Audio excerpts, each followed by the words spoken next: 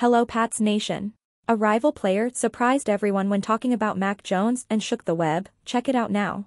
Before we start, check if you are already subscribed to our channel so you don't miss any updates we publish here. Let's go to the video.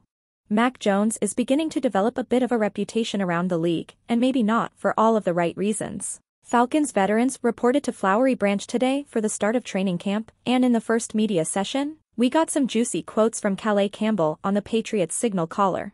Philip Rivers was a good trash talker, but he was never disrespectful. Mac Jones he was kind of disrespectful. I'm like, hold on, man. It was just trash talk to the highest level. It was like, you don't trash talk me, he said. Campbell's quote is in response to a question about a Patrick Mahomes statement from the Netflix docuseries Quarterback on how being cordial with defenders sometimes benefits him in the long run when it comes time to take a hit. Campbell acknowledged this being true but went on a tangent. The Ravens matched up with the Patriots in a Week 3 contest last season in which Baltimore won convincingly 37-26. Campbell is a 16-year veteran that is likely headed for the Hall of Fame, so when he speaks, people generally listen. Campbell's experience with Mac Jones wasn't gravy, but the former Alabama quarterback has been known for his fiery attitude on the football field. I have heard stories of Jones on the Tide's practice squad before he took over the starting role, dicing up the first-team defense. Nick Saban blew his top, to which Jones replied something of the manner, then stop it.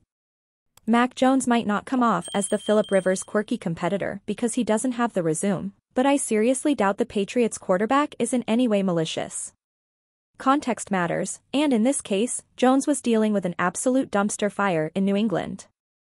He didn't have any weapons and had a defensive coordinator, Matt Patricia, calling his offensive plays. He was set up for failure, so I assume his frustrations got the best of him. I'm not saying Calais Campbell's opinion isn't valid. The Falcons veteran is among the most respected players across the entire league. I'm just providing another point of view. Sometimes, things are said in the heat of battle that would never be said off the field. These guys are all alphas and modern-day gladiators. If you want a friend, get a dog. How about you, Pats fan? What's your take on Campbell's speech about Jones? Comment below. Leave a like on the video to help us reach more and more fans around here. It helps our work a lot. Click on the video that is appearing on your final screen and check out now what Belichick said about the negotiations with Hopkins. Until the next video. Go Pats!